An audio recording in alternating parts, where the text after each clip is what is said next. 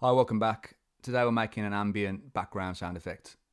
This is something that you could use on its own as an intro or an outro perhaps for a song, or to spice up another part which needs some kind of ambience to it. Excuse my playing today, it's not amazing at the best of times, but I've got a thumb injury which is making it quite difficult to play. Let's take a look at what we've got going on. As I often do when I want to make an ambient part that needs to sit above the rest of the instruments, I'm not using a cab because I want as much of the normal high ends made by the guitar and the amp as possible. The amp is the USA clean model with the input drive pushed a little bit. It's not really a clean sound, neither is it an overdriven sound, but the extra drive just gives it a little bit more push. EQ's flat and the level's just brought up to 0 dB because otherwise it's really quiet. At the start of the chain we have a compressor, 4:1 ratio, relatively fast attack, just a little bit transient through. And the filter's up just a little bit just to make sure that no accidental low noises trigger the compressor. This is also giving me an extra 7 dB a level, again because it's really quiet, so pushing that into the amp just helps a little bit. Sounds like this.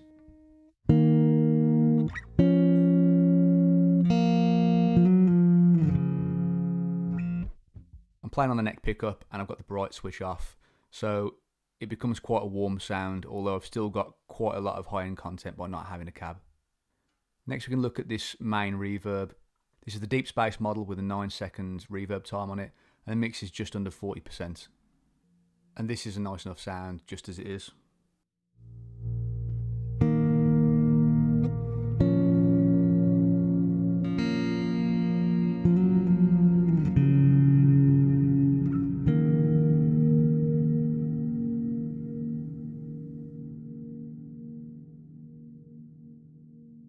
If I was using this sound with other layers, I'd be tempted to come into the EQ and bring the low cut up so that there's less low end content in the reverb, maybe even as high as 300.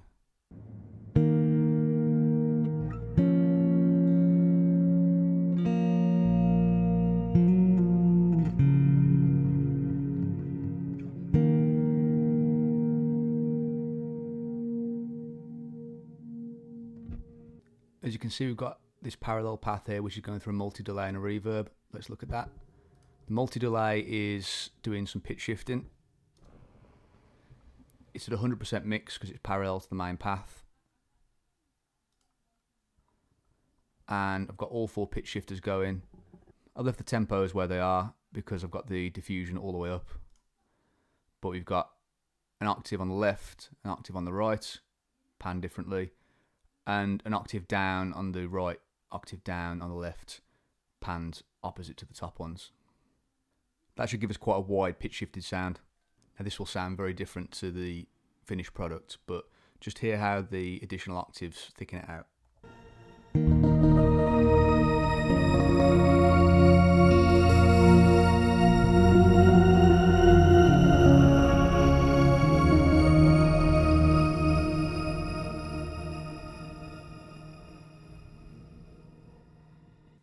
Sending that into the second reverb.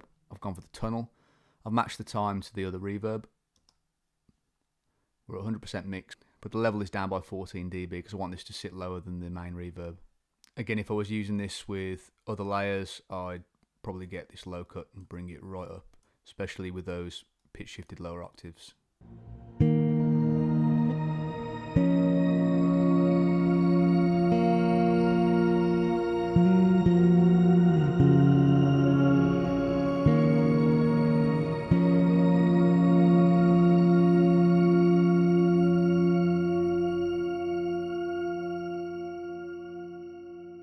Now that on its own is good enough for ambient soundscapes, that's perfectly usable. But I want to add in some movement. So we've got a wah. I left all the settings exactly as they were when it loaded up, except for I right clicked on control, added LFO1, went to controllers. In LFO1, I matched the tempo to 4 bars and it's a sine wave. So if you go back to the wah, you can see that this is basically sweeping the frequencies over the course of 4 bars at the tempo you've got set. And that's going into both the main reverb line and the pitch shifted second line. So this should slowly move through the frequencies that we're feeding into the reverbs over time. Let's hear that.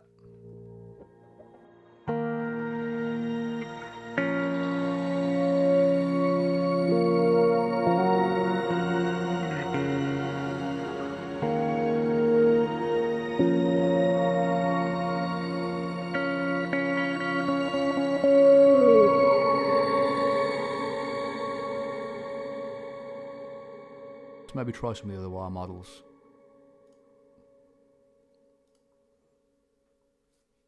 Cry Baby.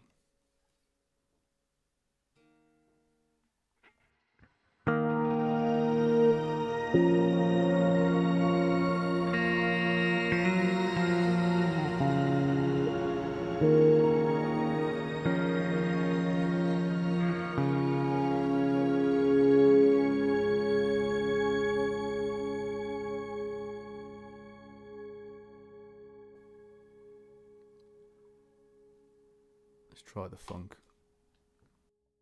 I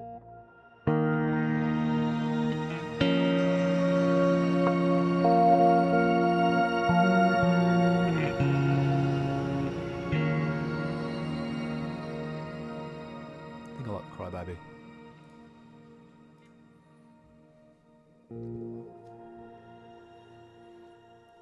In front of the amp I've got a volume block which I'm using to make a little swell in. The volume's down at 0 and we've set the source of the modifier to envelope. The envelope's got a 42 millisecond attack time. I left everything else as it was. That just gives us a little bit of a swell in when we play our notes.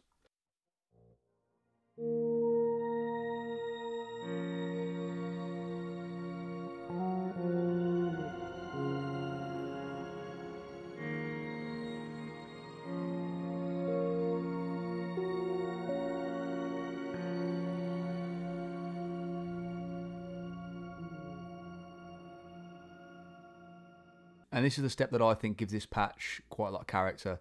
If I did a tremolo, that affects everything in the chain. I've got it set to 1/16 dotted notes. The depth I've left at 75%. I want just a little bit of the unaffected sound to come through, so it's got like a little bed of reverb that isn't being chopped up by the tremolo. And what this should give us is a really stuttery sound which still has those nice crystals and reverb lines in it. Let's hear how it sounds.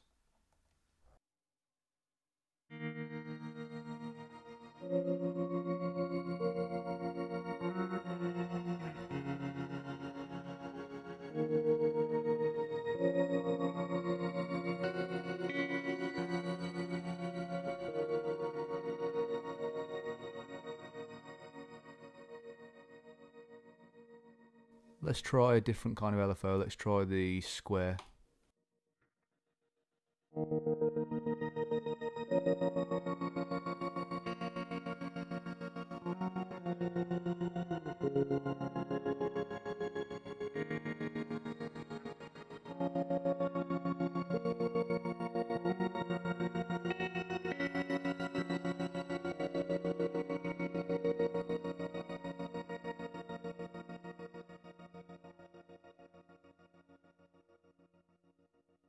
So they're both cool.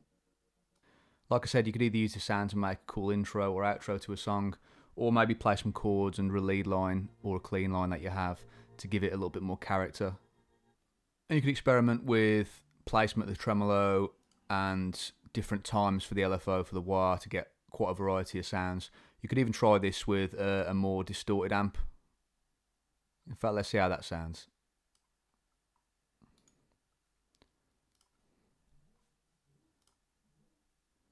Let's go for V30 cab, like a Bogner Shiver.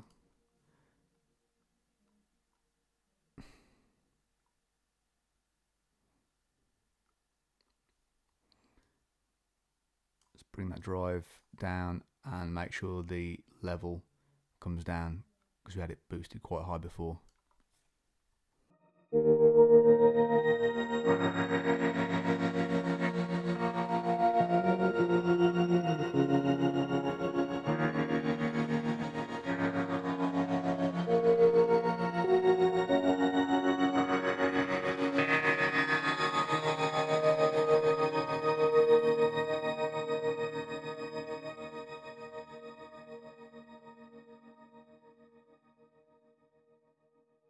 So you have some extra options there to get a bit more mileage out of that sound. Hopefully you got some value out of that. Don't forget to like and subscribe. I'll see you next time.